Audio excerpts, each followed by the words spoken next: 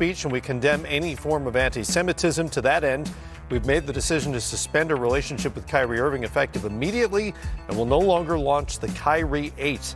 We are deeply saddened and disappointed by the situation and its impact on everyone. Again, if you're just with us, Kyrie Irving and Nike are not in business for the moment. That relationship is suspended. And as we said just before the break, Kyrie Irving's shoes are wildly popular amongst basketball players, amongst kids in particular. But the newest model apparently is going to be on hold for now. Yeah, and the key word in that whole statement was suspends. So we understand that that model is going to come out at a certain point, just not right now. But to that point, he's in the top 5.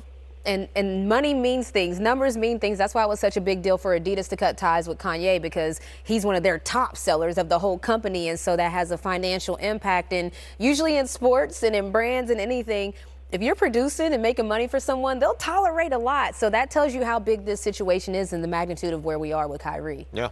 Yeah, money means some things, but it doesn't mean everything. And sometimes you have to make a decision what you think is best for your organization and the right way you think you should go. And that's where Nike is right now. Kyrie has offended a lot of people, even though he's apologized. There are a lot of people that were offended by what is going on. And, Nike is saying, hey, at this moment, we can't do business with you because of that. And there's a cost-benefit analysis that goes into that from corporations in terms of what will the public tolerate. Can we continue to sell our products? And then there's a more personal and conscience-driven aspect to it, depending on who's running those companies. What do we want to stand for? What do we think the people who represent us should stand for as well? And clearly, Kyrie Irving has crossed a line and touched a nerve with corporations, with fans, and with the Brooklyn Nets as well. Yeah, listen, everybody's saying through their actions how they feel about what is going on as far as from a corporate standpoint. So if you're Kyrie, he's obviously suspended for 5 games.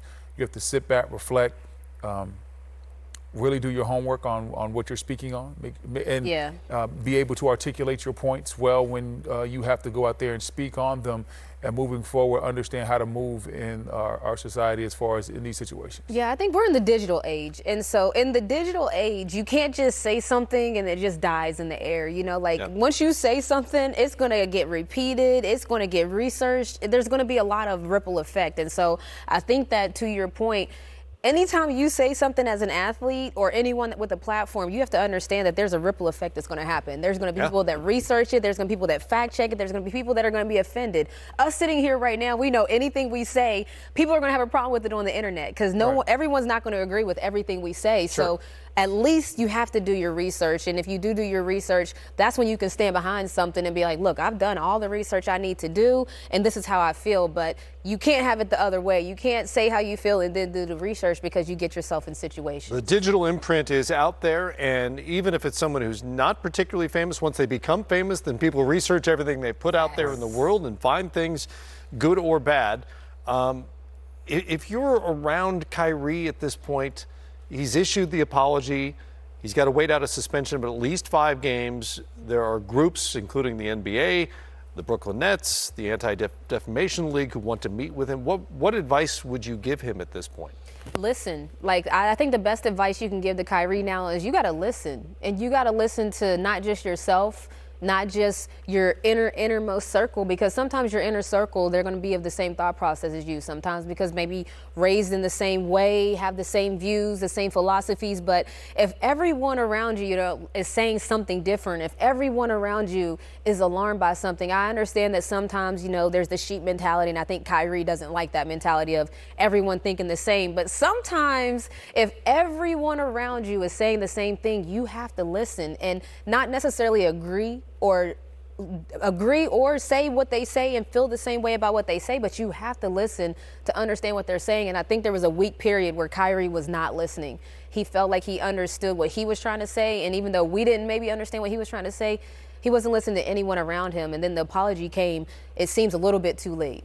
Yeah, I still don't entirely understand what he was trying to say, but I think what rubbed a lot of people the wrong way was how stubborn he was in terms of trying to put out a statement without an apology included in it. Yeah. So he sort of acknowledged that he had hurt groups of people, angered groups of people. I don't think we would be here today if the apology had came sooner. Exactly. Yeah. And let me see. Yeah, I've been married for 4 years. Okay, you better know that. Okay. I thought about it. Carried the one. I've been married for 4 years now. I wouldn't have lasted 4 months if I didn't learn how to apologize when I did something or said something that offended my wife. Even if I didn't think I was wrong, I have to look at how she interpreted it and how it affects her mentals on a day-to-day basis. Yeah. And once you're able to look at yourself in that aspect and tell somebody I'm sorry for the way you made them feel, even if you might not be on the same common ground, that's when you make growth as a person. And that's what I would tell Kyrie, is that's the type of thing you have to.